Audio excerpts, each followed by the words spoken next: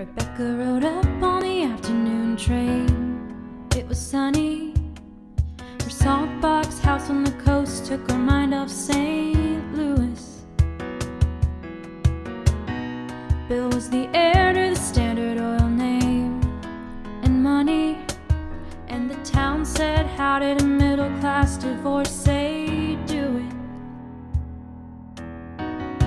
The wedding was charming, if a little gauche. There's only so far new money goes. They picked out a home and called it Holiday House. Their parties were tasteful, if a little loud. The doctor had told them to settle down. It must have been her fault his heart gave out. And they said, there goes the last great American dynasty. Who knows if she never showed up, what could have been? There goes the maddest woman this town has ever seen.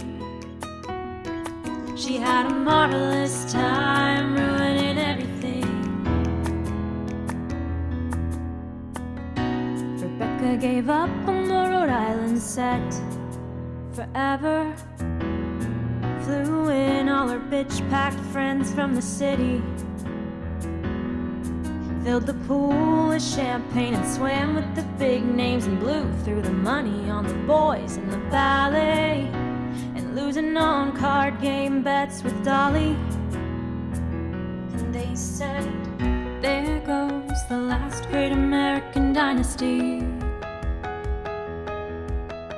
Who knows if she never showed up, what could have been? There goes the most shameless woman this town has ever seen. She had a marvelous time ruining everything.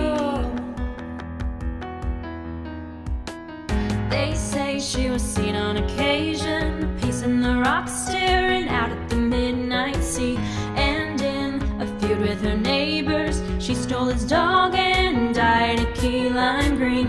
50 years is a long time. Holiday House stood quietly on that beach, free from women with madness, their men and bad habits, and then it was bought by me.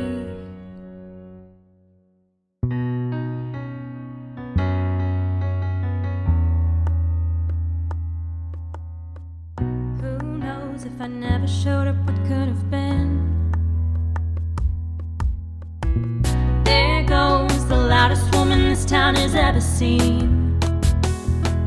I had a marvelous time ruining